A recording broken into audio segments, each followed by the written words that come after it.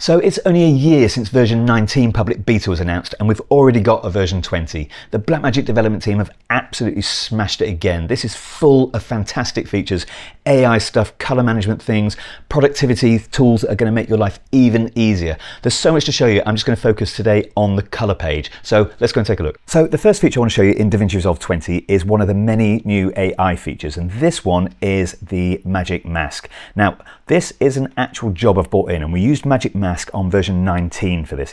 And if I just scroll forward, what I'll show you, here's the node that it's on. This is from a Channel 5 and Netflix job, and we had problems with the Magic Mask, and I've got here to show you. So I'm going to reveal what we use the Magic Mask for. We just wanted to drop that background back. So I used the Magic Mask and it looked absolutely great. As I move forward, you'll see here, as a hand comes up, the issue we have is we get this kind of haloing around, and I could not clean it up. We spent a long time trying to get the Magic Mask to work better, and that was the result. So that part of the clip actually had to go to VFX.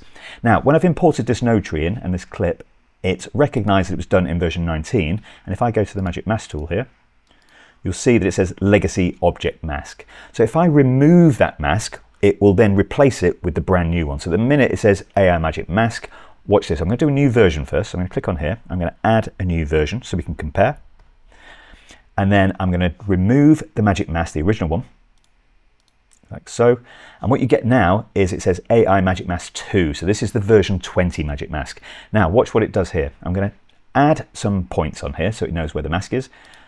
Now you don't get that spline thing anymore. You get these dots. So you just put these dots on and it does a brilliant job of working out what the image is. So if I zoom into that a little bit and show you, you can see we've got this little bit of work needs doing here. It's not perfect, but I could spend a bit more time getting that right. Now what I'm going to do, if I come back here, I'll show you some of the new tools. We've got these brush tools now. So I can click in here, and using the brush tool, you can change the size of them, like so.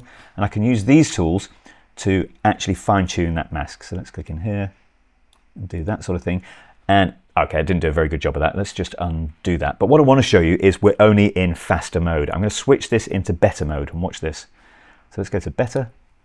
Let's bring it up and look at that. That is absolutely amazing on there. Okay, so I'm going to come back down and let's just come off that tool there. And if I go to larger screen, that is with the new Magic Mask, the new AI Magic Mask. Absolutely fantastic. That would be good to go. We wouldn't need to do any effects on that at all. Let me just show you the previous version. That's the version 19 mask. And that is the brand new mask. Absolutely fantastic. So the next effect I want to show you also has had AI improvement. I'm going to click on the effects here and I'm going to grab a depth map. I'm going to drag and drop this on. And what I want to do is sort of bring this subject here and this to the foreground. And the new AI depth map is far more accurate than the previous one. So watch this. I'm going to click in here. Let's adjust our levels. And we can adjust our near and far limits as we could before. And now if we go to isolate specific depth, we get much more accuracy. So if my target depth here is going to be our subject, and we're nearly there already. I'm just going to bring back that far limit. And that is pretty good straight away. It only needs a little bit of adjustment now, maybe a little bit more tolerance. I could window that little bit off, but we're getting absolutely fantastic results with this new AI depth map.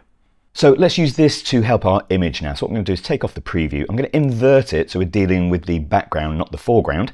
And if I go to my HDR tool, let's just adjust our exposure. And we can bring that whole background down now, which is going to help our subject just pop in the image. So probably my favorite new feature is found in the color warper. There's our traditional color warper, like that. And we've got a third one now called Chroma warp. And what this does is really organically manipulate your colors.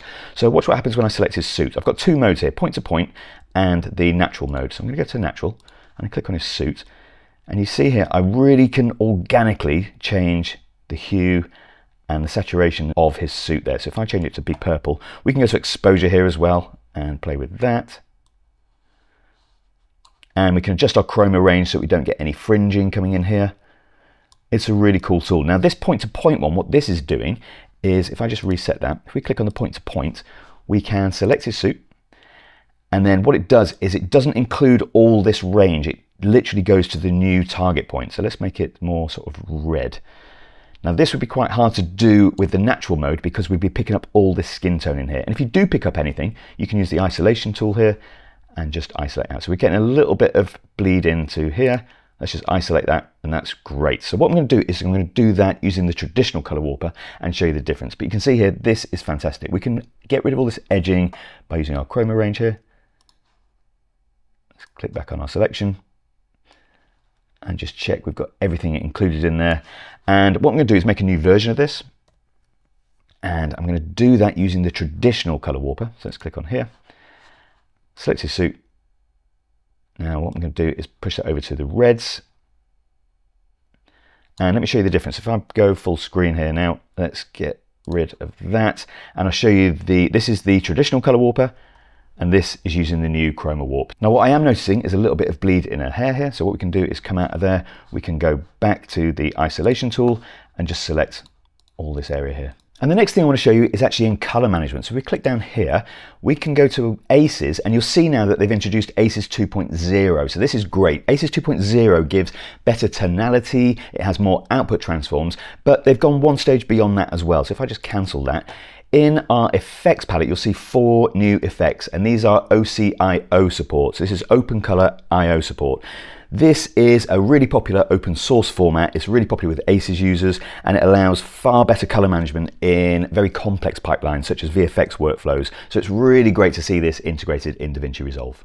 So the next thing I want to show you is not an effect, it's to do with the interface. So I'm going to click on this shot here. I'm going to take off that depth map. And what I'm going to do is I'm going to change our format to be vertical resolution. So let's have a look at this. I'm going to go to the edit page. I'm going to click here, I'm going to change to portrait mode, and obviously what we have to do now is zoom into that image to make it fit in portrait, something like that. And I now do the sort of repositioning and all that stuff. So what I can do is go down here. This has been here for a little while, but you've got the smart reframe, and that has now adjusted that shot to fit exactly right based on the subject it's looking at. And if I now go back to the color page, wait till you see this, the interface has had a complete overhaul. So we now have this really beautiful vertical inlay window, and everything's just been rearranged to maximize that view. So the last thing I want to show you is nothing to do with color at all. I'm going to go to the edit page, and I've got a piece of music in here. This is from Audio, and I can get you discount on audio license. The link is in the description. But let's say I want to shorten this piece of music. The best way to do that would be to either line up the waveforms, which is how I do it traditionally, or use this new feature that actually shows you the beats. So let me just expand that out a little bit for you. I'm going to zoom in. And if we could see the beats, it's a lot easier to chop sections out. So I'm going to right and click on here. There's a new feature here, show music beats. It's going to analyze that clip.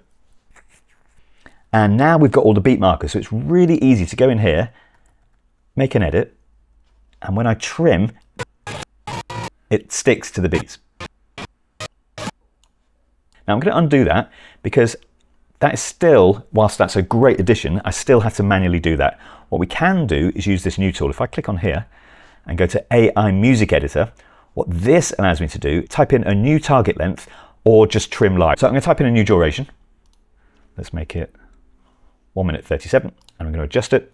And what it's done now is it's put a break in at this point here. So it's analysed the clip and put the best break point in to get me 1 minute 37.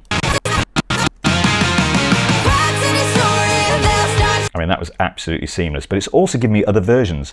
So going by the beats, so it's in time, I've got a 1 minute 40 version, I've got a 1 minute 35, and I've got a 1 minute 37. And the break point is at a different place in the clip each time. So what we can do is have a listen to the different versions. I mean, that was absolutely seamless. The other thing you can do is click on here for live trim, and you can actually adjust the duration yourself, and it works out what to do. Now let me undo that. Go back to the full length, click on here, go to live trim, do the work, and it's done it for me.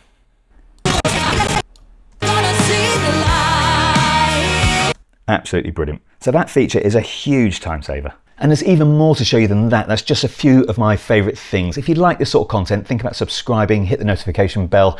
I'm going to study this and do some more episodes as I get used to the tools. Look after yourselves, and I'll see you in the next episode.